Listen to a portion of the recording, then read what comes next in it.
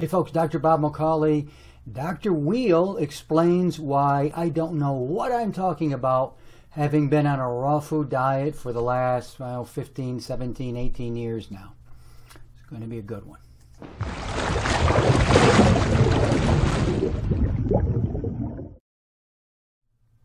So Dr. Andrew Weil, or Weil, I don't know how you pronounce his name. You know, he looks kind of like a teddy bear, like your uncle, real friendly, or nice guy or whatever.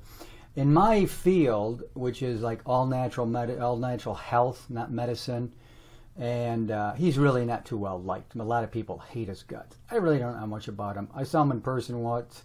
He looked kind of tired, but that's beside the point. So he's been around a long time. This guy's like in his 70s now or something, but he's a doctor. He's a medical doctor. And he's got something called the Integrative Fellowship or something. He does integrative medicine. So what's that? Well, it's like we're going to do medicine, but then we're going to do this other thing. Like we'll explore herbs and kind of get those in there too. So it's integrative. So it's kind of like, and I always say, health is in one direction and medicine is in the other. So he's kind of getting pulled. I'm going to go here and there or whatever. I just don't think medicine works for disease, period. I've said it 1,000 times. If you get injured, that's when you want a doctor. When you need physical therapy, you need a doctor. When you have disease, you want this kind of a doctor, me, and really what you want is nature, because that's the ultimate doctor. So he kind of goes in both directions. Here's his pyramid. It's called the anti-inflammatory period. And if you look in there, just throw it up briefly, he's got your traditional foods, the sweets are up on top. It's kind of like the food pyramid that you see, the food guide pyramid they put out there. They change it every once in a while. Isn't that amazing? They just kind of, let's change it here. The egg industry gets in there and they want to be in, the chicken industry and the meat industry. They all want to, they're all the grain industry. They get in, they have a say in it.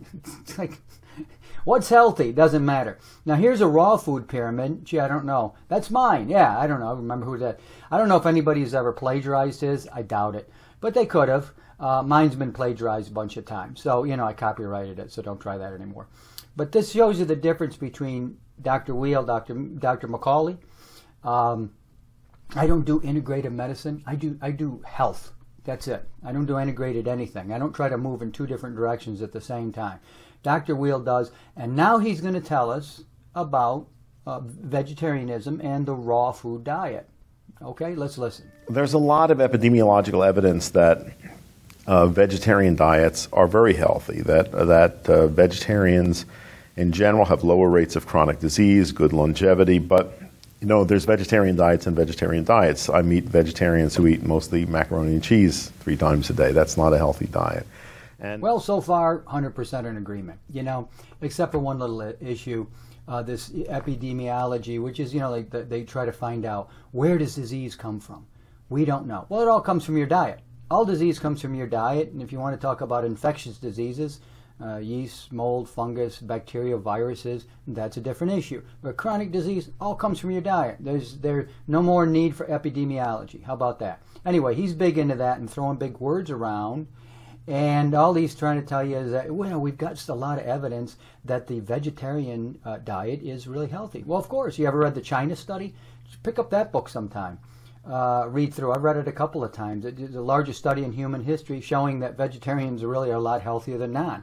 But let's make a point, and he's really 100% correct here. I know a lot of vegetarians through the years, people who they became vegetarians, and all they did was they just stopped eating meat.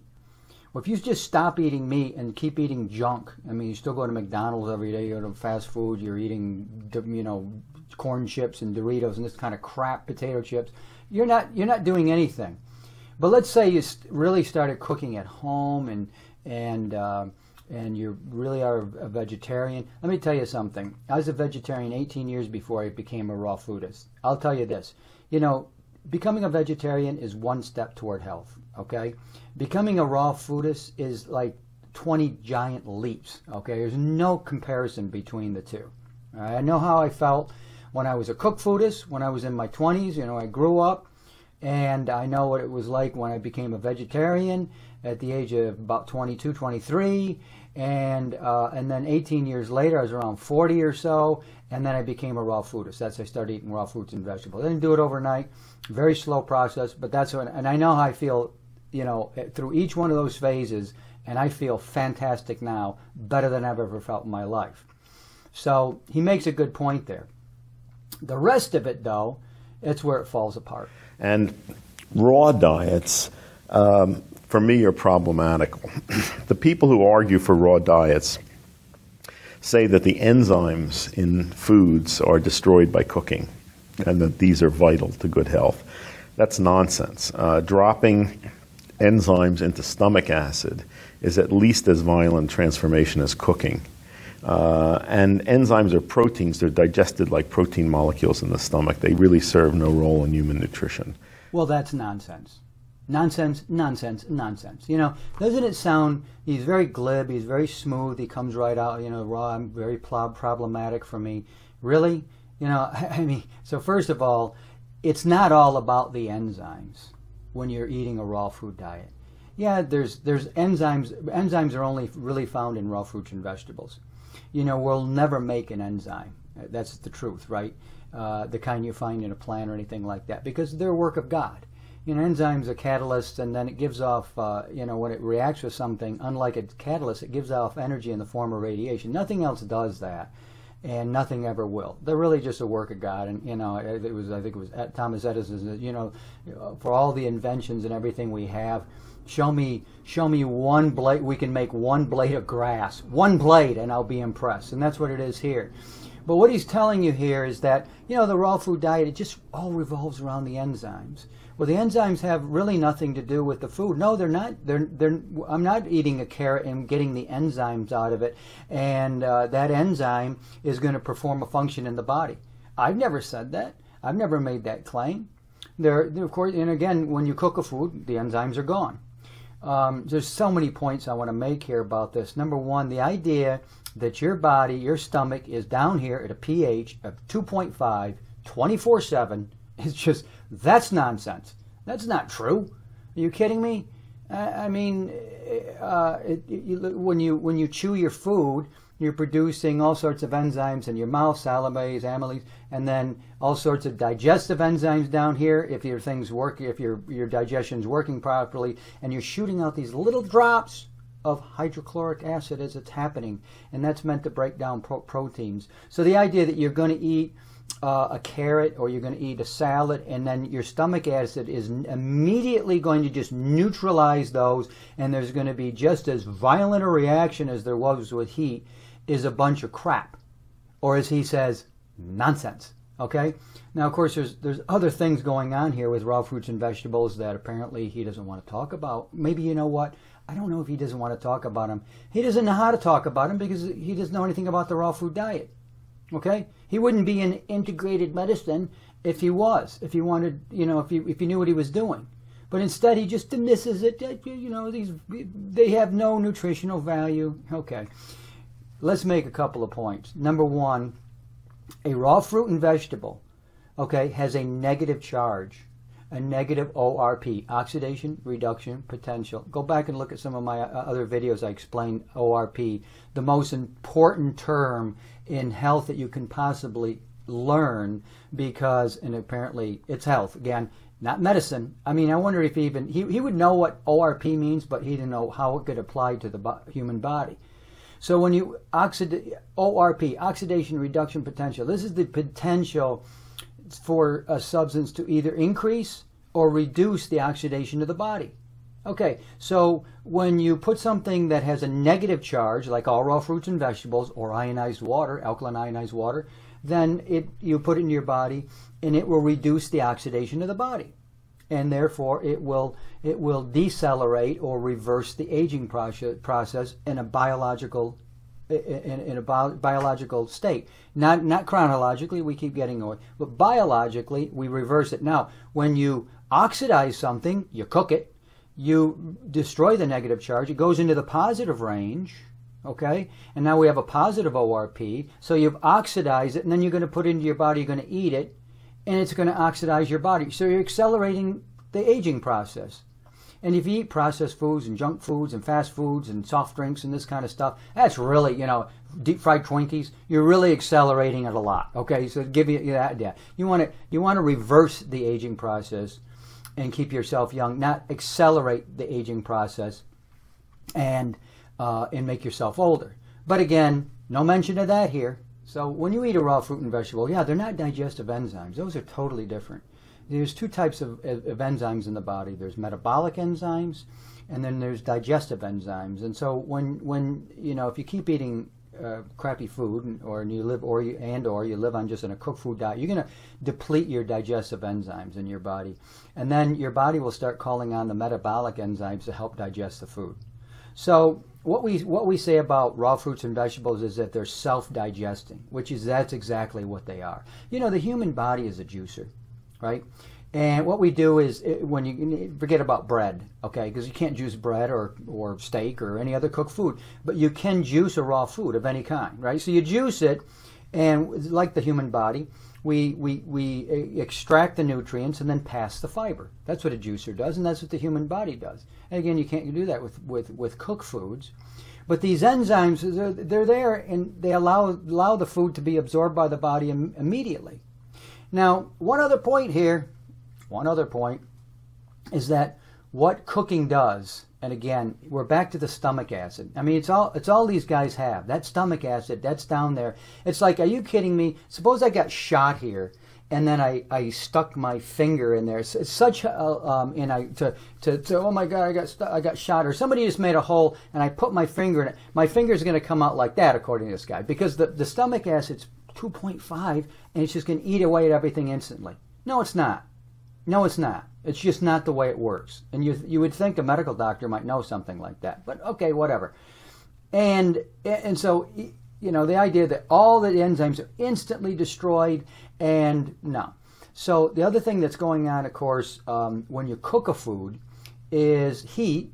Heat is a chemical reagent, so it affects the food. So it doesn't leave anything behind, but it affects the food. That's called a reagent. So in other words, you put it in the pan or whatever you're going to do. You're going to boil it, and you heat it all up, and now you've destroyed the enzymes. And what you have done is you have scrambled or destroyed the organic chemical substance of the food, the structure, all the nutrients. You've changed them. Heat changes things. It has to change them. It has to change them, okay? And it will change them. So this is, it's denatured, and stomach acid doesn't do that. So when you eat a raw food, you've got enzymes that are self-digesting, full of energy, by the way. I didn't even mention that. Full of electrons, which are gone. Electrons are gone when you cook them, and so they're totally gone. And we're starved our bodies are starved for two things. They're starved for electrons, because they're very fleeting and they go away, and they're starved for enzymes. Okay, so when you cook the food, you destroy the enzymes. You totally get rid of the electrons. Okay, because that demonstrates that it would be it's demonstrated by it being in a positive ORP state now. That's where there's no electrons. Anything really acid tends to be way up here in the ORP. And alkaline things, depending, you can, like ionized water, alkaline ionized water, full of electrons and that negative charge. That's why you're getting a negative charge when you drink alkaline ionized water. The negative charge, negative ORP, is because it's full of electrons. So those are gone, and then you've denatured the chemical structure of the food. You've changed it. Well, this is not the same food anymore. Okay, you started out with carrots and broccoli and oranges or whatever you did, and you cooked it. It's totally different. The enzymes are gone, the electrons are gone, the energy of the food is gone, what they call the life force, gone, the self-absorption, self-digestion aspect of raw foods, and then you've changed the chemical structure of the food. This is why it's so damaging. But, glib doctors like this guy get up there and wave their hands around and talk about epidemiology, and we got some evidence for that, and I have some studies, and then let's move on. So it's just, what you're thinking about the raw food, it's just nonsense. It's just nonsense. This guy's nonsense. Also, some micronutrients, especially the carotenoid pigments, things like beta-carotene, lutein, which is protective of eye health, lycopene, which very protective against cancer, found in tomatoes, for example. These are much more available from cooked foods than from raw foods. Oh, well, that's not vague. No, he's explained it completely. Is much more available? Available. Did you mean bioavailable? So you're not trying to tell me that these nutrients, the carotenoids that you find in carrots, because this is the one they always use, lutein, zeaxanthin, what was the other one he said, lycopene, you find it in tomatoes. You're going to tell me they're more bioavailable? You're not going to win that argument. You can't prove it. I don't know. I don't know why it would be. Why is it when you cook a food? This is this whole argument behind you need to cook the food to release the nutrients because they're bound in there, and there's no way the human body can get at those nutrients unless you cook it. We don't know what's been happening for thousands and tens of thousands and maybe millions of years before that, and how the human body might have got these nutrients. Now, before cooking, before we started eating all this cooked food, I used to tell people all the time, God grew an apple, we made a frying pan. So we're the one who started the whole cooking thing, right? So, but it's more available, or you're just saying they're in higher concentrations. Well, of course, in a can of tomato sauce, you're going to find, which is all been boiled down, and how many tomatoes did it take to make that can of sauce? Well, you might find more lycopene in there. But what detriment, overall detriment to the food? You're going to try to compare a raw, organic, or even non-organic, but just a raw tomato full of enzymes, and you haven't destroyed the organic chemical structure of the food and the nutrients. You haven't destroyed it. You haven't used heat, a chemical reagent to change it, and you're going to say a can of tomato sauce or fresh tomatoes that you took yourself and boiled it down, and you took 25 tomatoes to boil it down, that there's more in there. This is an incredibly healthy food, as I said, self-digesting, full of enzymes, full of electrons, organic chemical structure intact, and you're after some nutrients that you're going to find in there, like lycopene, for instance, which is anti-cancer. Again, this is the same argument they always use, these guys, and it is so ridiculous. If you know anything about this, you blow this stuff out of the water like nothing, and that's what I just did. Let's listen to the rest of this guy. And finally, there are many natural toxins in vegetables, which we don't even think about, that are easily broken down by cooking. So I think those are the main arguments against an all raw foods diet. I think an optimum diet should include a mix of raw and cooked foods. Well, first of all, here's his, I'm in this direction and that direction. So was it kind of a mix? Well, listening to this guy talk about raw foods, why would you even eat raw foods? I mean, they're destroyed in the stomach acid. And what's the point? I mean, it's both. I thought you just denounced the raw food diet. I thought you just denounced raw fruits and vegetables as being irrelevant. The enzymes are instantly digested. They're just proteins. So they have no nutritional value. Nobody's ever claimed that they have nutritional value, and so I don't understand why would you want raw food? I would just cook everything. It just shows you he's trying to do both. I want to denounce this because I'm not on a raw food diet and I don't promote it and I don't understand it because I'm a medical doctor. Okay. And but I will say, everyone knows fresh fruits and vegetables are good. I mean, you eat an apple and you feel great. Okay.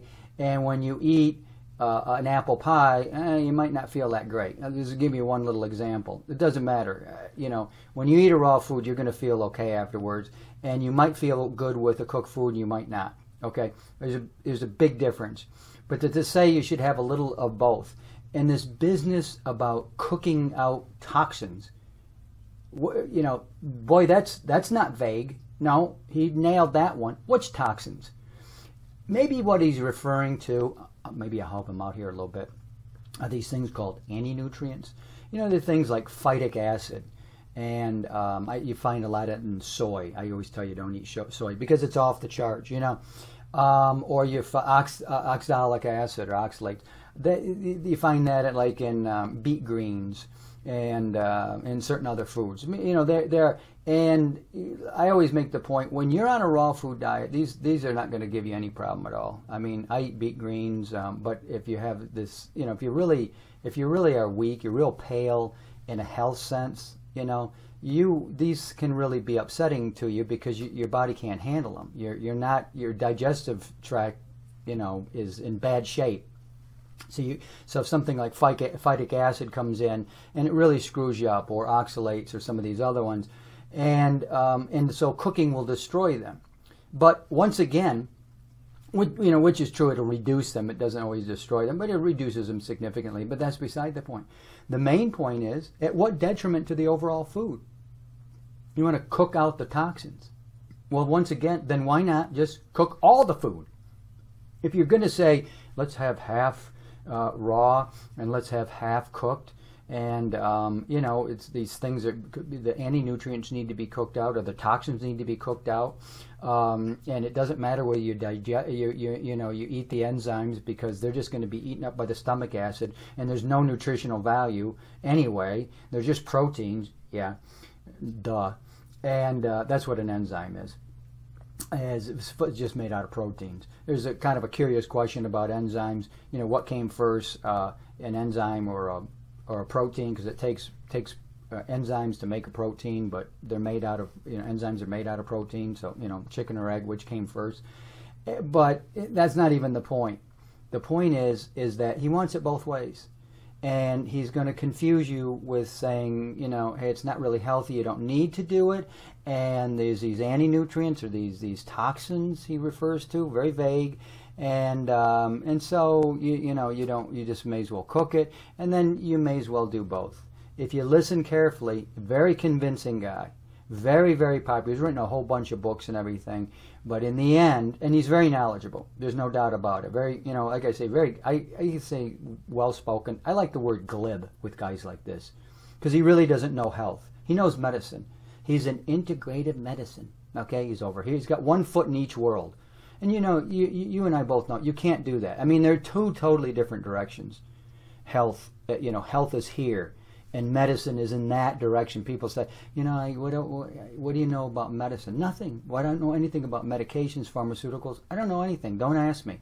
All I know is that when you do what I do, when you follow the rules that I tell you to follow and my health protocol, you're not going to need the medications. You're not going to need the pharmaceuticals. Okay. So, but he's got a foot in both worlds.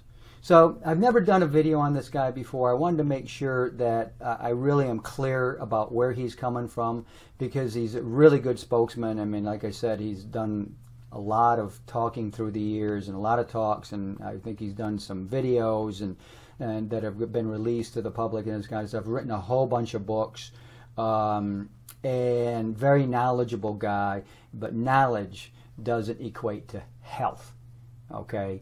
Putting the right things in your body relate to health. And that's what I do. Dr. Bob McCauley, I'll see you guys next time. I really like making these videos and standing up for the things that I believe in and that I know to be true through experience, mainly experience, not just reading in a book. And why don't you check out this other video by a medical doctor who, again, denounces the raw food diet.